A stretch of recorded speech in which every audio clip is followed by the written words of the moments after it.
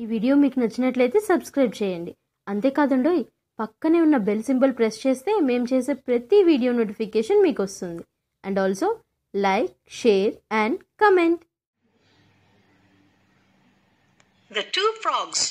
Once upon a time there lived two frogs in Japan. One lived in a ditch near the town of Osaka, while the other lived in a stream in the town of Kyoto. The two frogs wanted to leave home and see a bit of the world. One fine morning in spring, both the frogs set out. Halfway between Kyoto and Osaka, there was a mountain. It took the frogs a long time to reach the top, but they did so at last.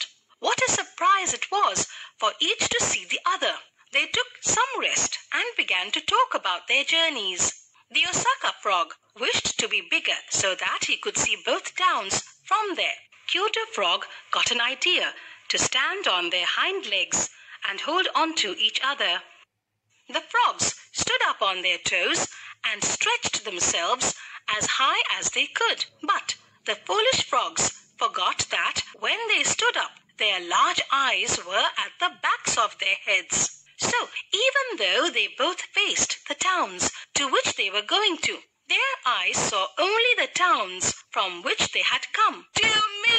cried the Osaka frog. "Kyoto looks exactly like Osaka. If I had known that Osaka was only a copy of Kyoto, I would never have come all this way," the Kyoto frog said.